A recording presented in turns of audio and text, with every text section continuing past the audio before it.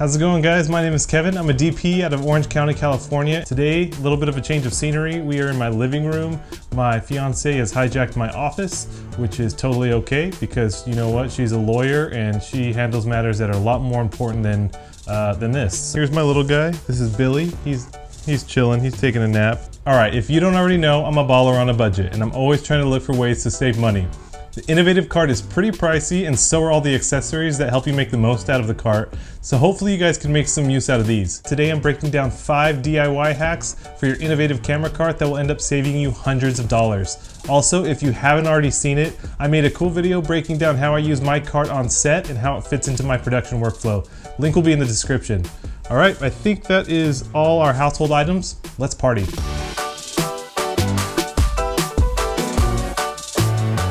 All right, the first hack is the C-stand holders. So I have a background in music, which is what I went to college for, specifically playing drums. So as I thought about how I could make this happen, mounting heavier C-stands to a cart, I immediately envisioned some of the older clamps I used to use to mount different drum parts on my drum kit. So you'll notice the foundation of a lot of these DIYs and hacks are based around these simple and cheap drum parts, and they actually work really well. All parts will be linked in the description. I first needed to find a strong clamp that would mount to the vertical beams of the cart. I found these Gibraltar multi-clamps that are normally used on drum racks from when you're full sending like Terry Bozzio.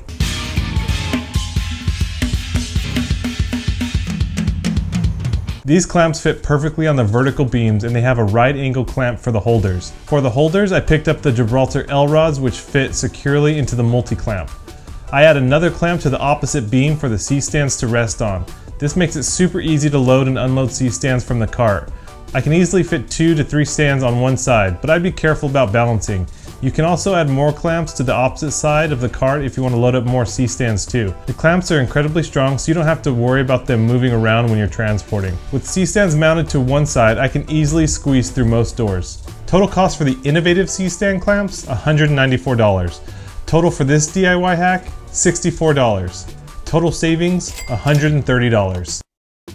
Not to mention, you can repurpose these clamps for more accessories, which brings me into hack number 2.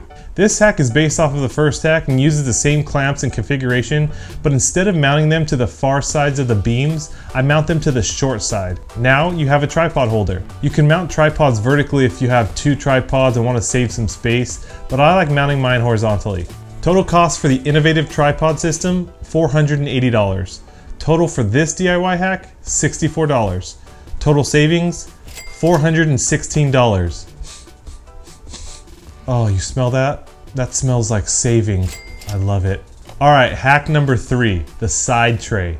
I get stoked on these little things. It's the little things that count. If you're looking for a little more desk space or a place to put smaller items, I found and repurposed this little bedside clamp-on shelf that works perfectly with the cart. It's super easy to clamp on and remove and gives me more desk space. This one even has a little spot for cups and a little cord holder hooks. It clamps on by 3 thumb screws underneath, so no tools necessary. It's a good spot to put phones, keys, a slate, or just little random things you don't want to lose track of. Total cost for Inovativ Truff, $200. Total cost for this DIY hack, $21.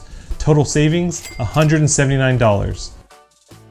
All right, hack number 4, monitor mount. I did end up getting the Inovativ monitor mount during a promo, but here's how I would do it if I wanted to save money.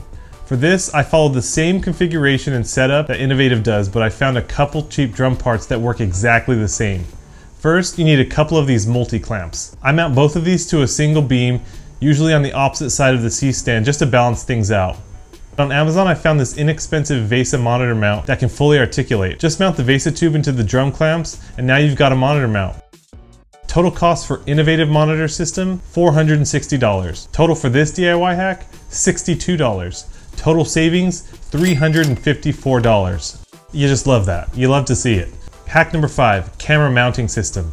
This is one of my favorite hacks because it makes building my camera rig so much easier and saves a lot of space on my desktop. It's a similar setup as a monitor mount using the same drum clamps. I use a 20-inch rack tube, normally used for drum racks for Terry Bozzio full senders.